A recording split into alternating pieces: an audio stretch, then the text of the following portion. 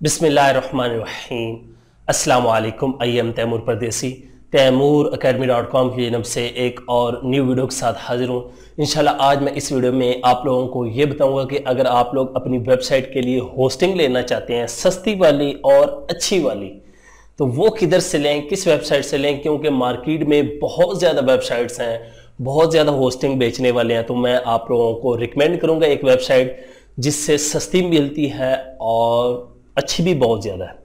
उससे पहले अगर आप लोगों ने मेरा चैनल अभी तक सब्सक्राइब नहीं किया तो पहले सब्सक्राइब के बटन पर क्लिक करके सब्सक्राइब कर लें और साथ वाले बेल के आइकन पर लाजमी क्लिक करें ताकि आपको हर आने वाली न्यू वीडियो की अपडेट मिल सके। तो वीडियो स्टार्ट करते हैं। होस्टिंग क्या होती है? आप लोगों ने अगर वेबसाइट बनाने की सोची है, आप सोचते हैं कि यार मैं वेबसाइट बनाऊं, तो उसके लिए आप लोगों को होस्टिंग लाजमी चाहिए। अगर आप लोग ब्लॉगर पे नहीं बनाते, होस्टिंग बहुत ज़्यादा जो है मार्केट में बहुत वेबसाइट्स हैं, बहुत ज़्यादा आप गूगल पे लिखेंगे तो बहुत ज़्यादा वेबसाइट्स आ जाएंगी, लेकिन वो महंगी बहुत होती हैं और जब हम यूज़ करते हैं तो फिर हमें पता चलता है कि यार ये होस्टिंग तो अच्छी नहीं थी। क्योंकि मैं तकरीबन 10 से 12 कंपनीज की होस्टिंग यूज़ कर चुका हूँ और अभी ऑलरेडी भी कुछ की का यूज़ कर रहा हूँ, तो मुझे 2-3 ही परफेक्ट लगी हैं जो इसमें बेस्ट है। एक मैं अभी आप लोगों को बता रहा हूँ, अगर आप लोग न्यू है तो आप लोगों के लिए ये कंपनी अच्छी है, इसकी होस्टिंग आप लोग बाय कर सकते हैं। मास्टर कार्ड, वीज़ा कार्ड और तमाम जो होती है उनसे ही होती है। बाकी जो नॉर्मल आप पैसे जहेज कैश और इजी पैसा वगैरह से होस्टिंग ये बाय नहीं कर सकते। तो होस्टिंगर एक कंपनी है, hostinger.com, इनकी आप होस्टिंग चेक कर सकते हैं। अगर अभी मैं आप लोगों को कंप्यूटर की स्क्रीन पे जाकर बताता हूँ कि आप इनका कौन सा पैकेज बाय करें और आप लोगों ने कैसे जो है इसका सेटअप करना है, क्योंकि ये मैंने यूज़ किया है, काफ़ी अच्छी इसकी स्पीड है। तो चलते हैं कंप्यूटर की स्क्रीन पे, वहाँ पे आप लोगों को मैं डिटेल से बताता हूँ कि इस होस्टिंग के क्या फ़ायदे हैं और इसको अगर लेना है तो क्यों लेना है और इसको सेटअप किस तरह करना है। तो मैं कंप्यूटर की स्क्रीन पे आ चुका हूँ। यहाँ से मैं वेबसाइट को ओपन करता हूँ जिसकी बात मैं कर रहा था। ये हमारे पास वेबसाइट है होस्टिंगर, और यहाँ पे web hosting, cloud hosting, VPS hosting और डोमेन चेकर, वेबसाइट बिल्डर, ये तमाम चीज़ें मिलेंगी। वेब होस्टिंग यहाँ पे अगर आप लेना चाहते हैं तो यहाँ पे गेट स्टार्टेड पे क्लिक करेंगे तो यहाँ पे आके नीचे आप लोग प्लान देख सकते हैं। जो सबसे अच्छी है ये शेड होती हैं। ये देखें, सिंगल शेड आप लेना चाहते हैं तो तकरीबन आपके वो 2200 रुपये जो है वो पड़ेंगे आपको एक साल के, तकरीबन 2300-2400 इस हिसाब से भी, क्योंकि डॉलर ऊपर नीचे होता रहता है। उसके बाद यहाँ पे प्रीमियम शेड होस्टिंग, ये मोस्ट पॉपुलर जो ज़्यादा इनका चलता है, तकरीबन इसमें आपको पड़ जाएंगे ये 4000 रुपया आपको एक साल का पड़ जाएगा। यहाँ पे एक चीज़ इसमें नोट करें कि इसमें एक वेबसाइट लगा सकते हैं, इसमें अनलिमिटेड वेबसाइट अगर 4000 में लगती हैं तो कोई मसला नहीं है। 5000 भी अगर आप लगाते हैं तो कोई मसला नहीं है, क्योंकि डॉलर की जो रकम है वो ज़्यादा कम हो सकती है।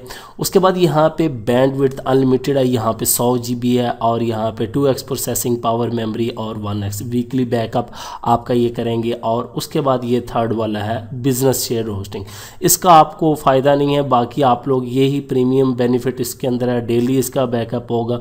अगर ये भी लेना चाहते हैं स्टार्ट में आप ये ना लें, अगर आपकी अच्छी वेबसाइट है तो फिर इसको भी ले सकते हैं। तो यहाँ से आप लोग परचेज़ कर सकते हैं। अब इसको सेटअप किस तरह करना है, मेरे पास ऑलरेडी अकाउंट है, तो यहाँ पे आके ये आपको इस तरह का होगा।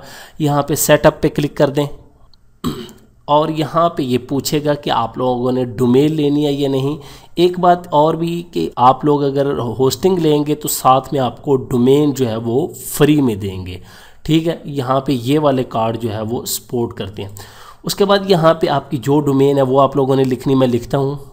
मैं यहाँ से GoDaddy के अकाउंट में जाता हूँ और ये एक डोमेन मेरे पास पड़ी थी पुरानी, और यहाँ पे आके पेस्ट कर देता हूँ और यस कंटिन्यू पे आप लोगों ने क्लिक करना है, ये चेकिंग करेगा। और उसके बाद यहाँ पे कंटिन्यू, ठीक है, विद होस्टिंगर। यहाँ पे डोमेन अगर करना है, बाय ट्रांसफ़र करना है तो वो भी कर सकते हैं। मैं कंटिन्यू पे क्लिक करता हूँ और ये सर्वर नेम ये देखें, ये वाले, ठीक है। ये कह रहा है कि आप लोग जो है वो अपनी वेबसाइट में जाएं, वहाँ पे जाके ऐड करें। तो ये अभी हम ऐड कर लेते हैं, मैं आप लोगों के सामने ऐड करता हूँ। तो इस तरह आप लोगों ने इसको सेव कर देना है। तो यहाँ से आप लोग अब सेटअप पे क्लिक करें, सी पैनल आप लोगों का जो है वो ओपन हो जाएगा। तो ये आप लोगों का सी पैनल है इस वेबसाइट का। यहाँ पे इंस्टॉल वर्डप्रेस करना चाहते हैं, auto install, website builder, file manager, access manager, ये तमाम चीज़ें हैं, ठीक है। अगर आप लोग इसको स्किप करना चाहते हैं तो वो भी आप लोग कर सकते हैं। फ़र्ज़ करें मैं इंस्टॉल वेबसाइट पे क्लिक करता हूँ और यहाँ पे ये हमारी वेबसाइट है, डोमेन आप लोगों को पता है। यहाँ से आप लोगों ने नेक्स्ट पे क्लिक कर देना है और यहाँ पे आप लोगों ने एडमिनिस्ट्रेटर नेम, एडमिनिस्ट्रेटर पासवर्ड जो रखना चाहते हैं वो आप लोगों ने रख लेना है। तो यहाँ पे आप लोगों ने नेक्स्ट कर देना है आके, और उसके बाद लैंग्वेज सेलेक्ट करें इंस्टॉल, और यहाँ पे टाइटल आप लोगों ने वेबसाइट का दे लेना है, क्रिकेट न्यूज़, और इंस्टॉल पे क्लिक कर दें। तो इस तरह 1 मिनट में आप ऑटो इंस्टॉल कर सकते हैं सॉफ्टवेयर को और यूज़ कर सकते हैं। तो ये होस्टिंग है, आप लोग इसको बाय कर सकते हैं और इस तरह आप लोग इसको यूज़ कर सकते हैं। तो अभी कुछ देर लगेगी, यहाँ पे ये देख रहे हैं कंग्रेचुलेशन, थोड़ी देर लगेगी तो इंस्टॉल हो जाएगा, आपको इतनी देर वेट करना पड़ेगा। तो ये हमारा जो है वर्डप्रेस आसानी से इंस्टॉल हो चुका है।